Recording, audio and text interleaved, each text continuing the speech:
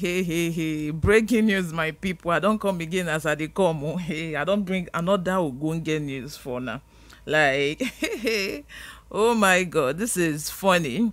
When they say wonder, wonder, wonder, wonder, this one na wonder. Like, first time in history.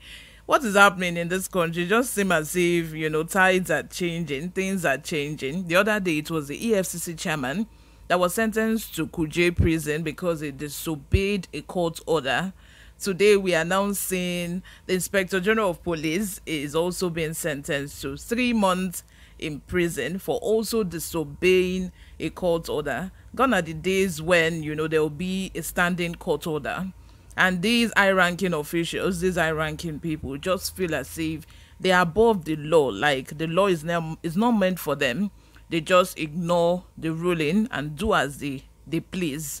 Now, these judges are trying to prove to them that, look, no matter how big you are, no matter your stature, no matter your office, no matter your position, you are not bigger than a court ruling. You should do as a court ruling. We know that, at the back of our minds, we know that these high-ranking officials, like just as the way they said the EFCC was supposed to be, remanded in Kuje prison, at last it wasn't remanded, but at least that court ruling pushed him to do the needful. We all know that at the back of our minds that he's not going to be, truly arrested. But this court order is just to push these people to do what is right. Push them to do, the right thing, to do the ideal thing. This is what this court order is meant for. Let me know what you all think in the comment section. Subscribe if you haven't. Give this video a massive thumbs up. Without further ado, let's dive straight into the details of today's news. The Federal High Court sitting in Abuja on Tuesday sentenced the Inspector General of Police, Usman Alkali Baba, to 3 months in prison for disobeying a valid court order. The court, in a ruling that was delivered by Justice M.O. Olajuwon, held that IGP should be committed to prison and detained in custody for a period of 3 months or until he obeys an order it's made since October 21, 2011. Wow, since 2011. If at the end of 3 months that contender remains recalcitrant and still refuses to purge his contempt, he shall be committed to another period, and until he purges his contempt, the court held. The IGP's committal followed a suit that was filed by a police officer, Mr. Patrick Okoli, who was unlawfully and compulsorily retired from the Nigerian police force. Justice Olajuwon noted that, though the Police Service Commission, PSC, recommended Okoli's reinstatement into the police, a decision that was affirmed by the court, the IGP refused to comply with the order.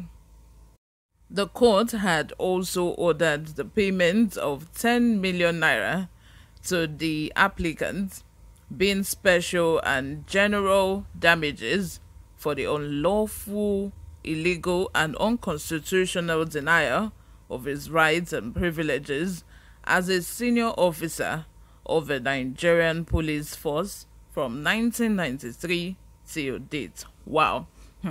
These are the things that we want to, be seen in Nigeria. These are the things that we've been clamoring for. Equal rights before the law, no preferential treatment. Like, why will there be a standing order in court since 2011 and the Inspector General of Police refuses to honor this order? Like, how? Why?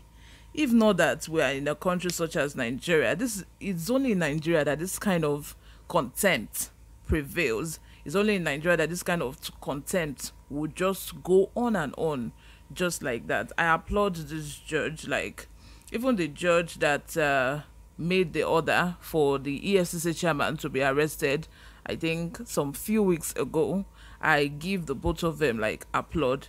These are the things we want to do. They should just continue doing this, because it's high time that these people realize that They are not bigger than the law. There is no preferential treatment where the law is like everybody is equal before the law. If you feel you are special, what will a common man like you and I, what are we going to do if these people believe that they are special, like the law does not apply to them? It means they are just going to continue doing it and getting away with it. It's just not fair. This man was treated badly. He was sacked from the police force, and the court is saying reinstate this man, give him his privileges, pay for damages for everything you've done, pay this man, it deserves it.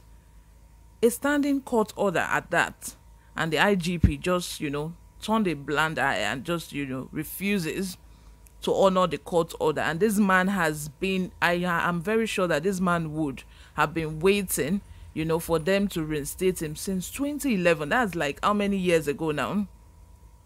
How many years ago? Over 5 years ago.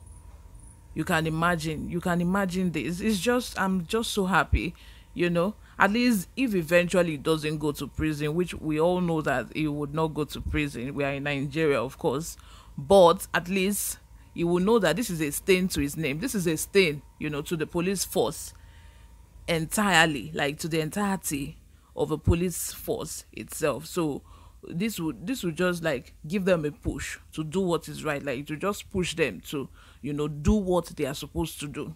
You get me? He's not going to go into prison, we all know that, but at least this would nudge him in the right direction, like they say. Let me know what you all think in the comment section. Subscribe in the comments.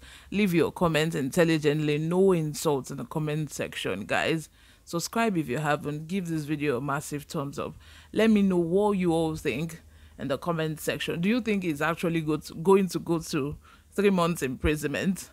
Or do you think he's going to actually spend 3 months in prison? Or do you think that this is just a nudge in the right direction and he's going to eventually do what is right and is not going to go close to prison? Let me know what you all think in the comment section.